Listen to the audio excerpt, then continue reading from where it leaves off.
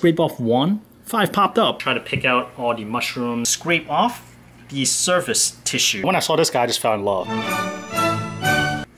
Hey, what's up, Reefers? I'll be honest with you. Last video, I tried the whole voiceover thing. I'm not feeling it. I know some of you guys may like it, but to me, I feel like I was rushed to kind of put all the words I want to say within that little time frame. I'm just not feeling it. So we're going back to this whole straight up vlog style. You hear a little bit more rambling, so I apologize in advance. We are gonna once again look at this piece of rock. I've been looking at this piece of rock a lot. I've been looking at how the zinnias are slowly growing back, but what really prompted me trying to pull this rock out again today, look at all these little mushrooms. You look back a couple of videos, I pulled this rock out, pulled off or scrape off all the mushroom, or so I thought. But look at this, it's like wherever I scrape off one, 5 popped up. Look at all these guys right here. So before all these mushrooms detach like this one and float over the tank, I'm just going ahead and pull this rock out one more time, give it one more try. I bought some new scalpels and I bought some new tweezer that's a little bit, has better grip.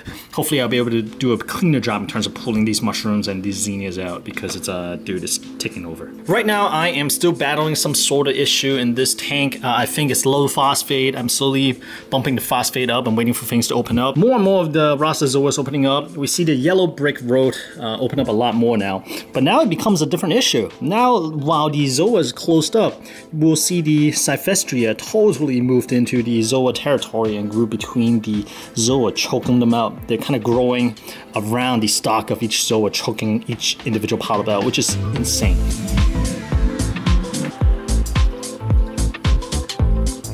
It's like this rock gets more and more impressive each time I pull it out and look at it. All right, here we go, and my wife loves me so much that she follows me everywhere. We got a new tweezer with like better grip at the top because it's new. The other one's all gummed up with super glue, so it does not do a super good job grabbing things. Let's see here.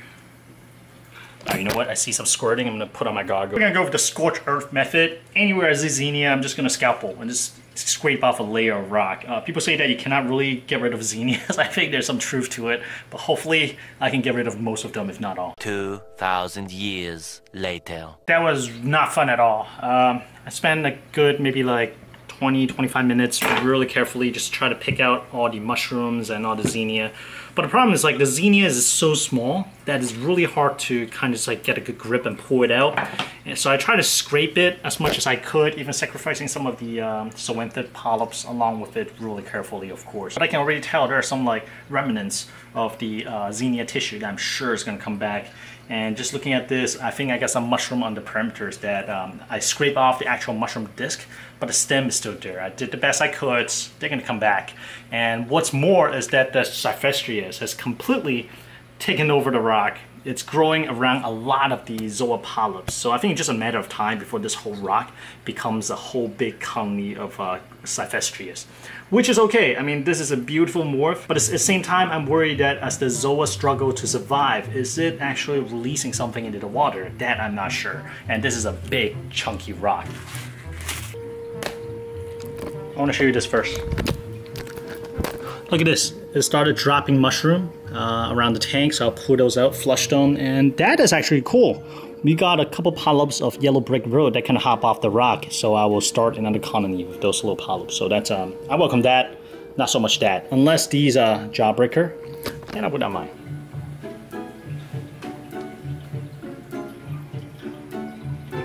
The second thing I want to address today is this right here. This is the Gorgonian, the fluffy Gorgonian that has been passed around my reef club a lot, and I got it from Lynn. It used to sit right in the middle. It's almost considered a centerpiece of this tank until I moved it away for the SPS. I want to, I don't know what I want. Well, first I want to mount it onto probably a frag plug if possible, or possibly split in two. And I'm thinking maybe like have it right there, because I got a frag plug holder with a little slot right there that could work. Or just shove it in the corner right there, that will work as well. But first of all, I need it to be able to stand up straight. Oh man, it attached? Looks like in the span of about 2 weeks in the back, it attached a rock already in that awkward position. Alright, we got one.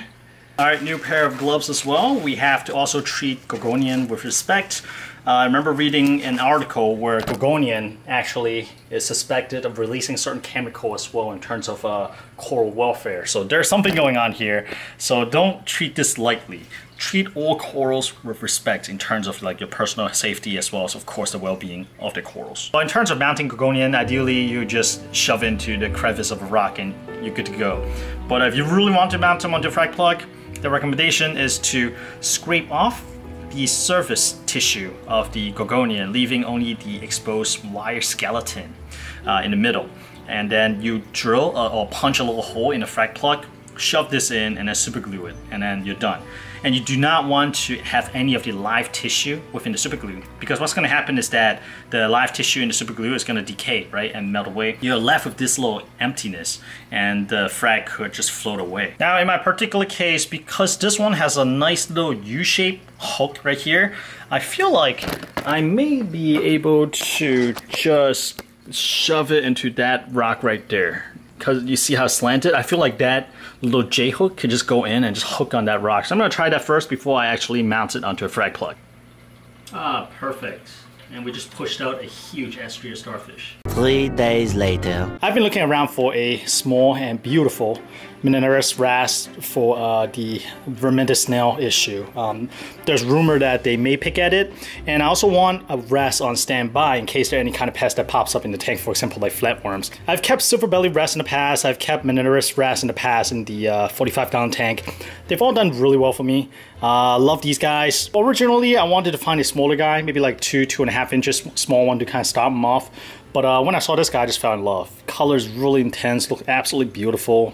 This guy is really active without being a little bit crazy, just really reasonably active. And it's picking up rock work and stuff like that, which is fantastic.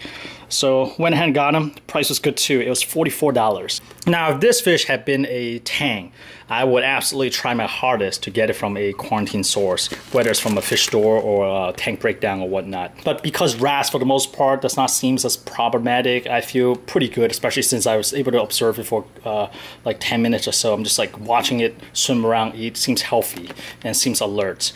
So I went ahead and got him. So I'm gonna check the pH of the bag versus the tank, and if they're close enough, then that should be good. I'm gonna run the safety stop dip to make sure, knock out any like external parasites, make sure it's good and clean. For the most part, I think it should be okay. And then I'm gonna go ahead and just release the fish into the tank. So be back later. 2 hours later. All right, and here we go. Welcome to your new home. Hope you enjoy it here. Man, what a beautiful fish, look at that. I really like the fact that it's calm. It's not dashing over the place, diving into the sand right away. It just kind of settled in. And please don't go into this roast bubble tube anemone. Yeah, the guy's just chilling. There should be a lot of things for this guy to eat around the tank. I mean, at night, I see all these like mysis shrimp just swimming around. I see copepods on the glass and stuff like that. So I think, yeah. Oh, that's great. Oh, so close to an enemy. Yeah, please don't go there. You know what would be the bonus? The bonus would be if the flasher wrasse, which is this guy right here, see that guy, maybe the two wrasse, hopefully they won't fight, but they'll just keep flashing at each other. That'll be fantastic, because this wrasse is absolutely beautiful as well. And I do wish that he flashed more. By flashing means just like kind of extending the fin. And apparently different types of fairy wrasse flash each other, or flasher wrasse, they flash at each other and they don't really fight. I wonder if this guy would do the same with the Meninurus wrasse. There he is, look at that. This is exactly what I need. In terms of aesthetic as well, in terms of coloration, we got like a lot of orange fish. We got a nice big yellow fish. We got a nice blue fish. Now we need some different color, and green is one of the pellets I'm kind of missing in terms of fish. Look at this guy. Look how beautiful this is. With the stripe, this whole fish, it's not pricey. It's not a pricey fish, $44. He looks exotic, something different. Not like a solid colored fish, but with the stripe and stuff like that, it's absolutely beautiful fish. Look at that. Awesome, so happy. But of course, I'm gonna put the lid back on, and we'll give this little dude some time to settle in. Although it looks like he's all settled in already. I don't think he needs any extra time. This is so fantastic, man. Such a joy to add fish to a tank, especially when you see them doing well like this. Well, okay, I should knock on wood. I'm like, knock on wood. Hopefully it'll be okay. I feel good about this one. The next morning. I know this is what wrasses do, but this makes me nervous. And what I mean by that is that the Minenaris wrasse has disappeared. And if you guys remember, the fairy wrasse also disappeared for the first, well, not disappeared, but like hiding. He went into hiding for the first couple days in this tank. Eventually, I found him in this rock right here, just peeking his head out. It took him about almost a week to really get comfortable and start swimming out. And from what I understand, Minenaris wrasse, they are famous for just hiding in rockwood, hiding in the sand for at least the first week or so until they start coming out. So I'm just hoping that's it, which was a little bit surprising as well because he was so comfortable just kind of swimming around among the other fish and among the corals yesterday. By the way, this is the next morning. So we'll see. Try not to overreact, but I did look around the tank, make sure nothing is on the mesh top, making sure nothing, I actually didn't check the side, so I'm kind of nervous. There's a little spider right there. Yeah, and make sure there's nothing back here as well. Everything seems clear and nothing in the sump and refugium. So I'm just thinking that it's probably in the sand somewhere. Right, Kowloon? Right. Yeah. Real quick updates. Gorgonians, while I shoved it in that little slot right there, it was getting spun around a little bit by the flow, so I super glued a little bit of it down. So much for the Zen and just letting where corals grow, right? But we'll try that little spot right there. Super glue it down so at least it's standing straight up like so. The other thing that happened is that while I was cleaning out a tiny patch of Xenia in the SPS ledge, I broke off a chunk of the Forest Fire digitata, which I'm still kicking myself for. But the silver lining is that I was able to mount it right here underneath it. So I thought if it does grow out in that area, it'll be pretty dramatic looking. It'll kind of enhance this area in terms of coloration as well as the texture of things kind of shooting outwards towards the flow, which I'll assume it will grow. So that's good. The other thing is that I mentioned I wanted to move the hammer from this location because it was getting shaded by the torches growing. So I moved it to the back and you'll see how sad looking it is. But it does seem to be opening back up again, so that's good. I remember when I first moved the hammer to this location, it was looking like this too, and then over the course of about a month or so, it just got large and happy like this. So hopefully it'll do the same again. But yeah, I think right now my main concern is the Minenaris wrasse, and I promise I'll try to learn how to pronounce it properly. And it's probably okay, but never feels good when one of your fish disappear. The next day.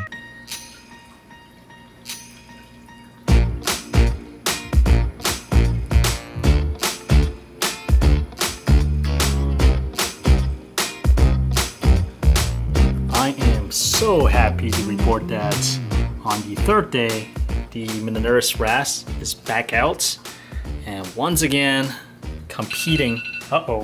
Once again out and about, and is aggressively competing for flake food with the other fish. Awesome.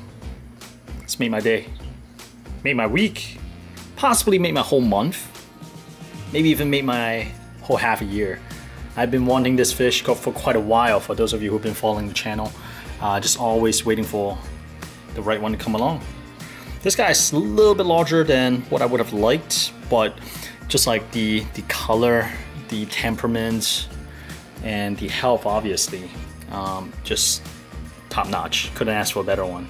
So I was talking to Daniel from New York, one of those OG reefers, and we're talking about QTing fish, and he did mention that Wrasse was indeed a little bit better with tang in terms of not QTing. Obviously, you still want to QT as much as possible, but Wrasse do have these slime coat that kind of help them slough off certain like external parasites. But one thing he did mention to watch out for is head shake. He mentioned that certain wrasse, if they shake the head, it could be an indicator of flukes, the gill and whatnot. And he recommend doing a freshwater dip in the future for wrasse, you know. But although that's more like a lengthy process, not like a one-time deal, you do have to QT the fish and kind of dip every day for like 5 minutes or so. But anyways, I'm not going to go too much in details because I'm not 100% sure the entire process. So if you do plan to do something like freshwater dip for like external parasite like flukes, be sure to look it up. But yeah, he did mention watch out for like head shake, and so far little dude seems okay. Another thing I want to point out is how quickly my tank sucks up the phosphate. This is already with me just manually haphazardly dosing phosphate to keep the level up, but the demand for phosphate in this tank has just been insane, and I've already dialed back the refugium light as well, so I may need to put the phosphate on a doser just to kind of keep the level up. As you can see, as the phosphate dropped under a certain level, Zoa started closing up again. So phosphate may be it. That may be the cause of all these Zoa issues. I know sometimes in my video I kind of ramble on a little bit, and I may cover topic that I've covered before. For example, like pulling pests out or mushrooms out from that big piece of rock. I've covered that before. But that is in the life of an actual reefer. It's not always something new, something exciting. Sometimes there's mundane things and maintenance that you have to do, and just it's part of the hobby. I hope you guys enjoyed this more realistic view of what it's like keeping a reef tank. It's not always fun and sunshine and rainbow. Sometimes it's gonna be mundane tasks. Sometimes it's gonna be try and error a little bit. You think you fix a problem, but come back. Or sometimes you're just gonna be like scratching your head like what's going on until something actually clicks. Anyways, no more rambling. Hope you guys have a fantastic Sunday. See you next Sunday at 12:30 p.m. Sharp.